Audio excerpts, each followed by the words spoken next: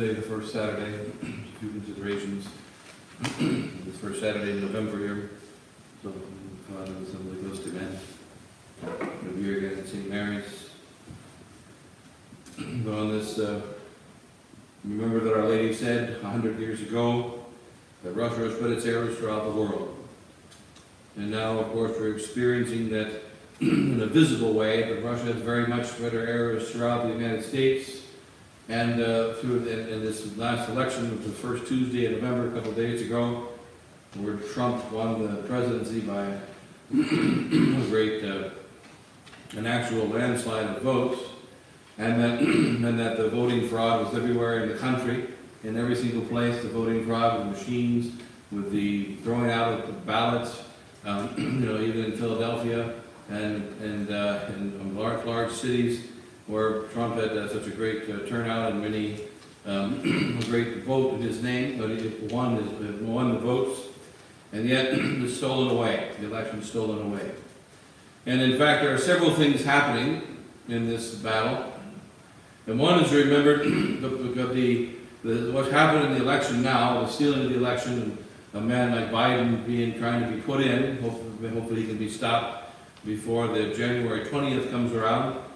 However, the Biden character is spoken of by Aristotle 300 years before Christ was born. And he says that one of the problems of the whole democracy, the democratic form of government, is that the weakness of the democratic form of government, by which leaders are chosen by way of vote, is that over time every democracy will corrupt. When you have a king can corrupt, but then he can be replaced by a good king. But the system is not built for corruption. If you have a bad leader, well, then you have a bad king. If you have a good leader, then you have a good king. But one of the problems of democracy, the very form of government spoken of by Aristotle, is that what eventually happens with this lowest form of government, democracy is the lowest form of government, it's not an evil form of government, that's the lowest form of government. The reason it's the lowest form of government is because it is given over to corruption by its nature. It easily hands itself over to corruption. Because if a man is going to rule for 4 years, or 6 years, or 2 years, or 5 years, whatever the number may be, and then he has to be re-elected, then when he becomes the president, or the king, or whatever leader he is, he has to be concerned about his future election. Also, it's going to be hard for him to be elected over and over again. So therefore, what will happen is, over time, in a democracy, there will become a hidden oligarchy that will be behind it. And this hidden oligarchy will be those who make presidents, those who make kings, those who make the leaders of government and society. These will be the ones who finance them, the ones that get them the votes, the ones that put them in power. And what Aristotle tells us about the weakness of democracy is that as time progresses, this form of government leads to the rule of the corrupt. That the corrupt are the ones who will actually, in the end, rule in a democracy. And we see this now happening in the United States. Even if you took away communism, we have Russia spreading its errors throughout the world. You take away the Bilderbergers and the bigger problem of the preparing for the kingdom of the Antichrist. So you have world government being prepared throughout the entirety of the world to make one world government. You have an organized corruption of the people being done by our school systems and by our media, teaching lies to the people from the time they're born until the time that they die. You have a completely corrupt system because of the evil of the world that's preparing for the Antichrist. But even if we are not in the time of communism, and even if we are not in the time of the Bilderbergers being well advanced in the preparation for a one-world government, preparation for the coming of the Antichrist. Because remember that preparation for the Antichrist, the Antichrist is not God. The Antichrist will be simply an ordinary man. You shoot him, he dies. He gets a cold, he gets a cold. He has cancer, he has cancer.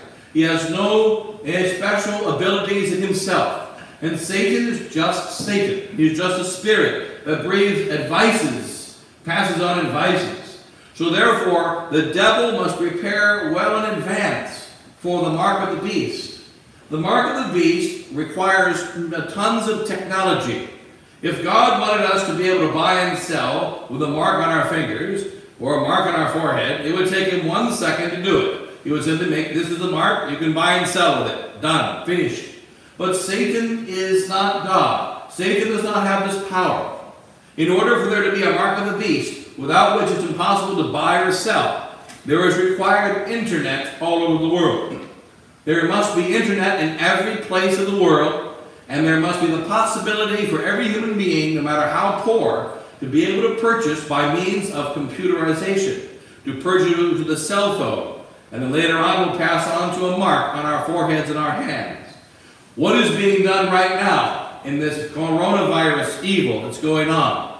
Already the social, you have to have a social approval, and the social approval requires that you get a little green light on your cell phone. And when you go into restaurants now, when you go to a restaurant, they say, because of COVID, we don't want to hand you a paper menu, so you get to use your cell phone and read the barcode. So the time will come when you go to buy a hamburger and a lemonade at Ralph's lemonade stand, you will not be able to buy it without being able to have a cell phone. If your cell phone battery is dead, you won't be able to buy Ralph's lemonade, you won't be able to buy Ralph's hamburgers. So that why is this being done? In order to computerize all transactions. Why is it important to computerize all transactions? In preparation for the Antichrist. So that the time will come, you will not be able to buy or sell without this mark. Now this is the big evil that is happening, the preparation for the Antichrist, the preparation for one world government. However, we know by prophecy that the Blessed Virgin Mary will bring an end to this. It will come back at the end of the world, but she will bring an end to it, and there will be a victory of the Blessed Virgin Mary and a period of peace. However, this is not the only thing that's happening. Supposing there was no, the Satanists were not yet in position to do all the things they're doing, there would still be a corrupt oligarchy ruling after 200 years of democracy. There would still be a corrupt oligarchy rule in the background who are the makers of kings. There would be frauds in the elections. There's been frauds in elections well before this one. And you said now it is very clear and very plain that there is a massive fraud in the election. Now what is the answer to this problem? There must be a return to Christ. There must be we should not return to our old democracy, but rather bring America under the kingship of Christ and bring America under a rule of a Catholic king and a Catholic rule. And what's happening now is that we are seeing all the forms of corruption all coming together at the same time. The complete corruption of democracy is now reaching its perfection. Every democracy in the past has always collapsed by internal corruption. And that because the ones who make the kings end up being the kings, but no one knows who they are. These are the ones who pay the bills. These are the ones that put the ones in power. And they are hidden. Therefore, kings come and kings go. Presidents come and presidents go. And these are the ones that are visible. But behind are the wicked ones. Now we have a president who's trying to do something to stop some of the wickedness. A president who's trying to do something to slow down some of the tide of the evil going on in the world today. And what is happening? The oligarchy is showing itself. The oligarchy is showing itself at this time.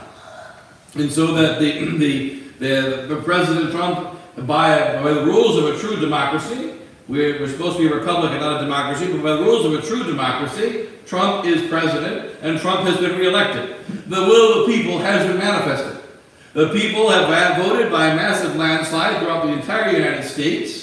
And have both by electoral vote and by real vote, when the real votes are actually counted, that Trump won. But did that make him be reelected? No, because there's something else that rules. There's someone else that rules.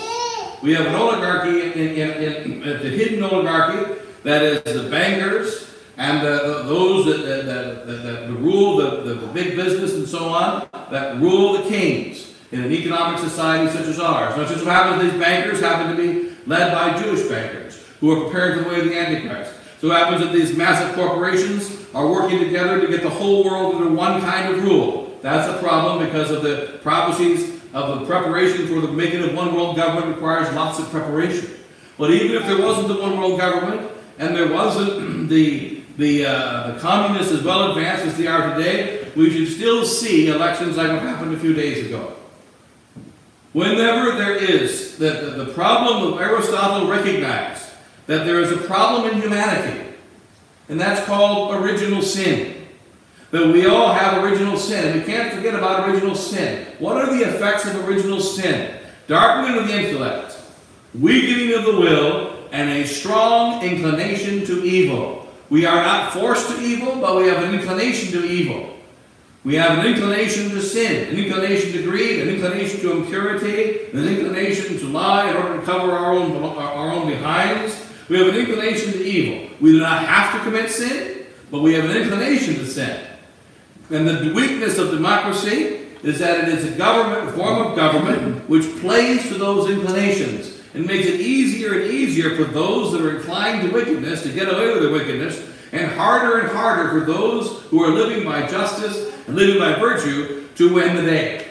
Honesty is very difficult for honesty and truth to win the day in a democratic system over a period of time.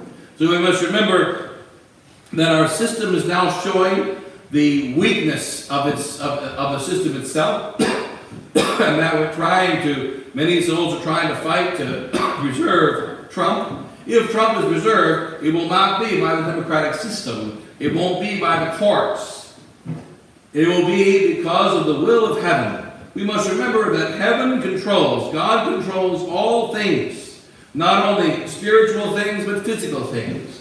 And that if God allows, if Our Lady allows, by the hand of God, to give us a little reprieve from the wickedness that we deserve the punishment that comes from a Biden presidency. We deserve the punishment that comes from a corrupt world, a corrupt government, because we're too involved in materialism. However, we must understand that in order to defeat the wickedness of those communists that stand behind Biden, that in order to defeat them, it is only possible by supernatural means. We have to recognize that we need to pray to heaven, pray to Our Lady, that she protect us, and that she bring quickly her victory. But we are now the situation in the world is getting worse and worse. We don't want to go back to the good old days of the democracy that was on its way down. When you're falling off a skyscraper, you don't want to go back to the good old days when you were falling at the 50th floor. You want to be not falling at all. You don't want to be one floor ready to hit the concrete. You want to go back up to 50 floors. No, you want to get completely out of the whole fall. We don't want to be falling off of the skyscraper. We need to bring back our country to the rule of Christ. Christ is the one who must rule in the United States. And we must understand that in order to defeat or seriously hold back the evil, we have to turn to Christ. St. Pius X was in a wicked time very similar to ours. And Pius XII also.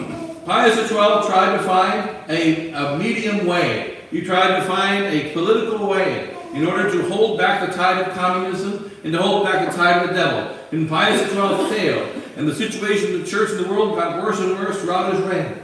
St. Pius X was in a worse situation without any support.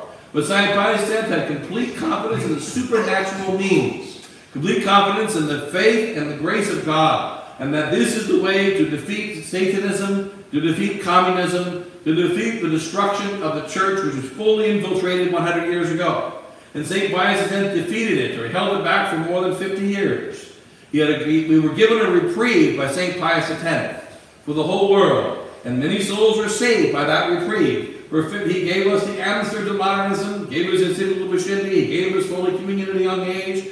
He stood up against all of the errors of the world in 1903 to 1914, and he held back the tide of the devil. And so that he held it back because it was complete confidence in the supernatural. And we have to recognize in our present battle that only the complete confidence in the supernatural is going to give us the victory. So a few days ago, Trump won the election. He did all the things you're supposed to do. Went all over the country, had rallies, 20,000, 30,000, 50,000 people at every rally all over the entire country. Told people to get out and vote, and they all got out and voted. He told poll watchers to go watch the polls, and they went to watch the polls, and they weren't allowed in. They were not allowed to watch the polls. He did everything according to the rules.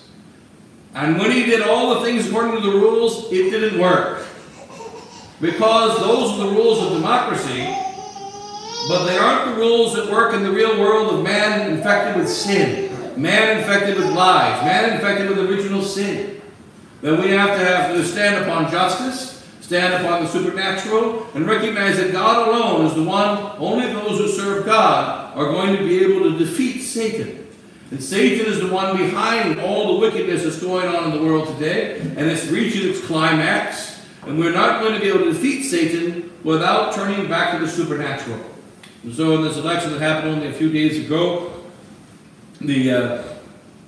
Trump did win. Trump is the president now and the president-elect, but it doesn't matter. They don't care.